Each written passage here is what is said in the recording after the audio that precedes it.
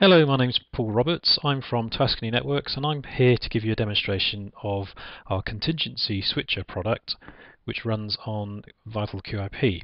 Now we do have another version which runs on Infoblox, but they are two separate products at the moment, although we are hoping to merge them at some point in the future. Now a couple of the things that this version does that the Infoblox version doesn't do is it can schedule DNS changes to occur at some point in the future. So you can schedule a change to happen, say at 10 o'clock on Saturday night without you actually having to be present. And the other thing it will do is it will also do some lookups to DNS to check that when it does the switch that the DNS is correctly updated. But apart from that, the functionality is very similar. So the idea is that you can automate the switching of DNS records when you're trying to switch services from one data center to another. So for instance, if you've got a live data center and a contingent data center and you want to switch a number of services from the live data center to the contingent data center, then you can do it using this product rather than actually having to manually hand edit all the DNS records, or even without having to go into QIP and start editing objects or aliases or whichever mechanism you use. So let's just log in. I'm going to use the QIP credentials. It does actually use the QIP authentication to authenticate users. So I'm logging in as QIP man, which is basically the super user. And what we see are a list of services that have already been defined. And we've got a hierarchy on the left hand side here, so we can group services. So here we're using geographic hierarchy. So if we expand NYC, which is obviously New York City, and the US, and there's a service here called Web Farm. So if I just look at this service, we can see how it's set up. So we give it a friendly name. We've also got an FQDN, so this is the name that the users are actually going to look up in order to get resolution. And then we've got various different modes. So we can see here we've got 4 modes configured: live, backup, pre-prod, and UAT. And each one of these modes uses a different type of storage method. Now there's different methods. Basically the idea is that we can use an object within QIP and point it to a particular IP address, and what that will do is we'll create an A record in DNS. So if we switch this service into backup mode, for instance, what the system will do is it will modify the object on 192.168.2.10, and it will actually change it to use this FQDN. So the object itself, the object name will change, which will cause a corresponding change to the A record, and any previous mode that was currently being used will get renamed. So you'll actually see the A record change. But there are other ways of doing this. We've had customers that store their records differently in QIP. So for instance, the other thing we can do is we can create resource records and attach those to objects. So this is another way of storing DNS records within QIP. Now that does actually require a DNS generation. Now if we use the hostname method, dynamic DNS is used with QIP to cause those updates to occur in real time. But when you're using the resource record function in QIP, it's not dynamic, so you have to actually do a DNS generation. So the product can do that as well, actually perform the DNS generation after the change has occurred. And the other thing we can do is also use aliases, which create CNAME records in DNS.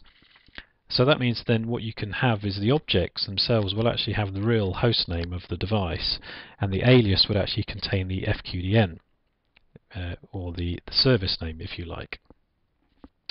So let's do an example switch and then we can see what's happening if we use this particular service. So we can see it listed here in the GUI. It's currently running in pre-prod mode. So if we just get a DOS prompt up and do nslookup, and the FQDN is www.test.com. Okay, so we can currently see that the record is pointing to 192.168.3.10, which is in pre-prod mode. So if I just highlight the service and then do switch, now this is also a little bit different to the Infoblox version. The system asks us to fill in more information, so it's more about kind of workflow really. So what we can do is let's say switch www service to live, so we've got a description. It's also asking us for a change number, so most organizations use change requests to perform these changes, so we'll just put in some random numbers. Okay, we've got various other options that we can select here, and we can also perform a schedule actually schedule the change to occur, and also fill in a comment. We can also get the system to send us an email alert when the switch actually occurs, and we can also specify the mode. So we're only switching one service here, so we'll just specify that we're going to switch it into live mode. Now, if we had more than one service, we could specify them individually here in this list, which is similar to the way the Infoblox version of Contingency Switcher works as well. So let's actually switch that now. We'll say yes. And what happens is the switch will get submitted to a queue. So it says request 68. So it's all occurring asynchronously. So we look at the request queue. Click on all requests. You can see it's currently running at the top there. Request number 68. Right, and then we can see it's finished. So I can highlight that and do show details. And we can see it actually only took 9 seconds to complete. And then you've got all the information down the bottom there. Tells you when it actually occurred, and also this little thumbs up here means that it did a DNS check. So it did the switch, it did a DNS check, and then you get the little green thumbs up icon. Now if there was a DNS error, you would get a red icon with a thumbs down, and you can see previously there were some errors here where the DNS wasn't configured correctly. So if we just get our DOS prompt up now remember when you're renaming hostname objects, dynamic updates occur with QIP, so it all happens in real time. And we can see straight away that the DNS record has changed to 1.10 instead of 3.10. So you can imagine if you've got a large number of services that need switching, this tool would automate all those switches and take a lot of the hard work out, and also eliminate any introduced errors. So for instance, if you're trying to do this manually and typing all these entries in, even through QIP, you can make quite a lot of mistakes. Typos and things, which can cause all sorts of problems. So let's actually try and add a new service, and then I can demonstrate things like the alias function. Now aliases obviously require an object to exist already. So if we have a look, I've got another server here called FTP-live. So there's an object called FTP-live. If we look on this subnet, we've got an object called FTP-backup. And then on this one, we've got FTP-PPD.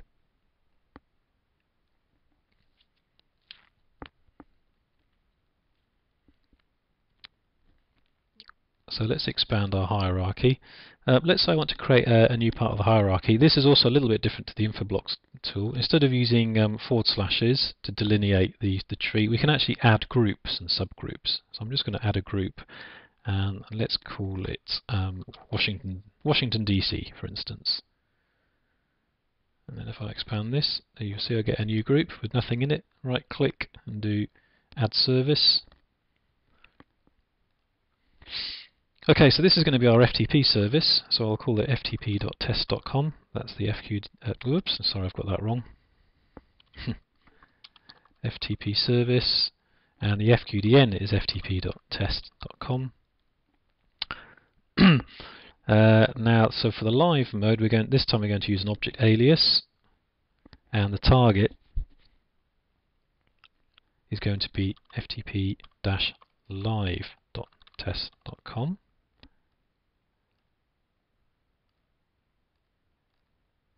ftp-backup.test.com. Let's use object alias, and for this one, it's going to be ftp-ppd.test.com.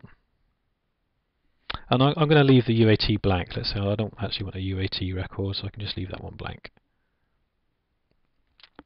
Okay, so you can see the service has now been defined. Let's just go to DNS and make sure that it's not resolvable. Test.com. Okay, but what you will see is, for instance, ftp.live.test.com. That's the A record that's been defined. So let's just switch that one into live mode. It's not currently running at the moment, so I'll say switch FTP service to live. Change number. I'll just put something in there, and let's specify live as the mode. Switch now. Say yes. Okay, request ID 71. So let's look at the requests. Okay, so it's running at the moment. Let's give it a few seconds.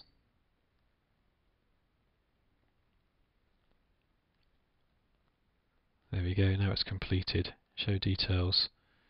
Took 8 seconds to run and completed successfully. Now again, using aliases through QIP is all dynamic. So if I look up ftp.test.com, there we go, we can see we now have an alias ftp.test.com pointing to ftp-live. So we've got our www service using A records and our FTP service using an alias. Now I can switch both services together, so I can just highlight both of them. You see they're both running in live mode. So let's, for instance, switch them into backup mode. So let's say we want to fail them over to our contingent data center. Switch to backup mode.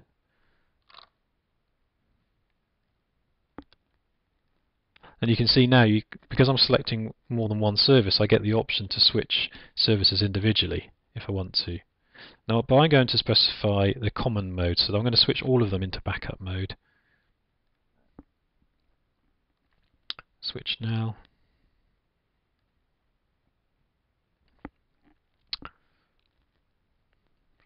We just check QIP. My backup subnet is .2. So when I resolve www and FTP, they should ultimately resolve to an address on the .2 subnet. Okay, looks like my event log's full on this system. No problem. Let's just check the requests. Okay, you can see it's completed. So now if we look up, just move the window up slightly. If we look up ftp.test.com, now if you look previously it was resolving to .1.15, now it resolves to .2.15. And if I look up www, that should also resolve to an address on the .2 subnet, which it does. So both services have now been switched into backup mode.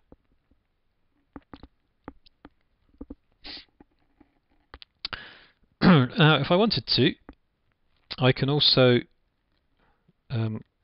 use resource record definitions. So let's say we want to add a new service, but this time we're going to use resource records. And let's say we're going to use a TFTP service this time.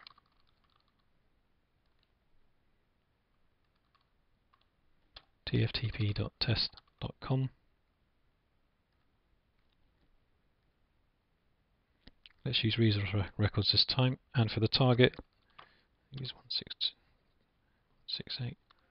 168.1.15.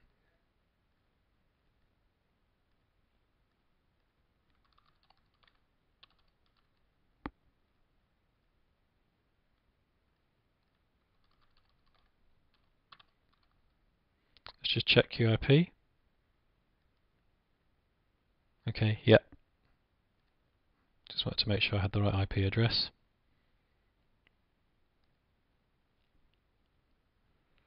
Okay, so now we've got a TFTP service. And let's switch this one.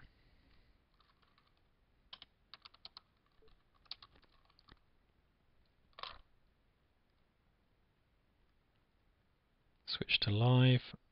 So what this is going to do now is it's going to create a resource record on the object using the resource records tab, but because that's not dynamic, the system's prompting us now that we should really be doing a DNS generation, and it's detected that I've not set the DNS generation option. So I'll click no and then go back to here and then select this option here, and what the system will do is it will perform a DNS generation after the switch.